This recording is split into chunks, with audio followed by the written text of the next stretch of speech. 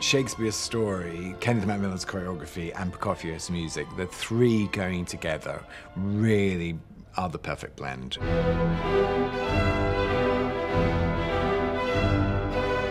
Ballet audiences who'd been used to fairies and, dancers with wings on their back responded to what is actually a blood and guts, fantastically meaty story.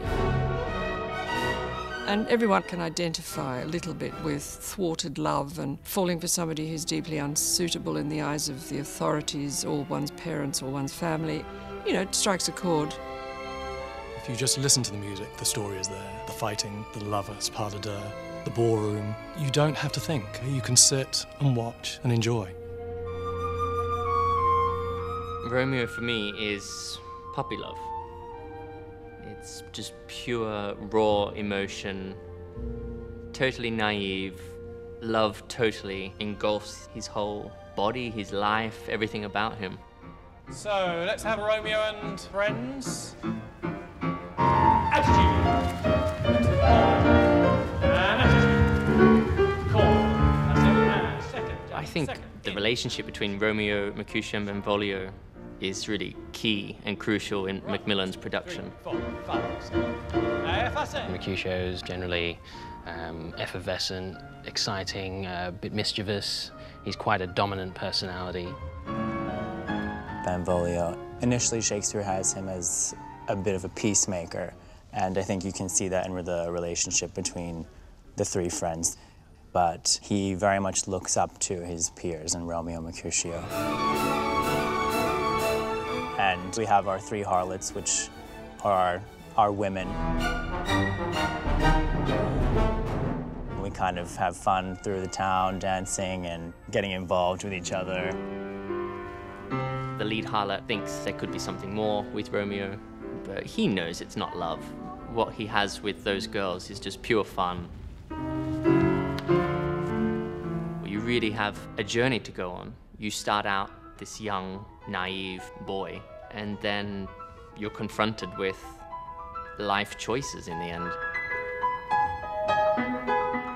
Juliet has not yet fallen in love with anyone. Romeo is the first. She transforms from a young girl who hasn't thought for a moment about marriage, who is completely enjoying her childhood and her freedom, and then all of a sudden meeting Romeo, and that changes her life. Then within course of days, she chooses her destiny. She's a willful child, she's like a caged bird, and the parents have got her future mapped out. They have set their heart on her marrying somebody who was socially a little bit above them in the pecking order. Shakespeare perhaps created one of the first feminists in Juliet.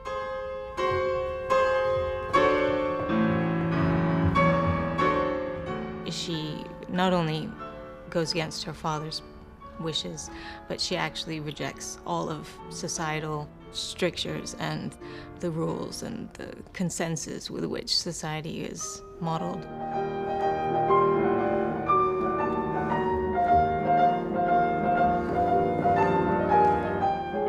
Of course, there's the wonderful passion of the story of these two young lovers, but of course a major part is the fighting between these two families, and everything was sort of really sorted out by the sword. Bum, ba, ba, ba, ba, ba, bum, bum, bum. Yes, excellent. We have, I think, some of the best Tybalts in the world in the Royal Ballet. To have a Tybalt come at you with a sword, with the look in the eye that they are genuinely going to stab you if you don't block, that for me then makes it real. Just pure adrenaline. You're driven by the pure adrenaline of it all. And it's so brilliantly crafted and constructed as a sword fight that it has every kind of emotion that you could think. So the fact that he attacks as much as I attack and defend is brilliant, I think. When you get to fight against someone who is obviously so experienced and knows what they're doing, you don't have to think about what's next. You genuinely are just thinking to kill the person.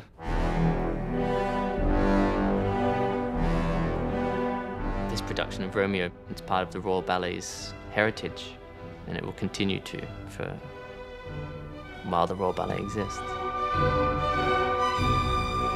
It seems very realistic, and it's so moving. The journey it takes you on is just perfect, actually. Wonderfully designed. It's a wonderful score, it's wonderful choreography, and a superb visual excitement.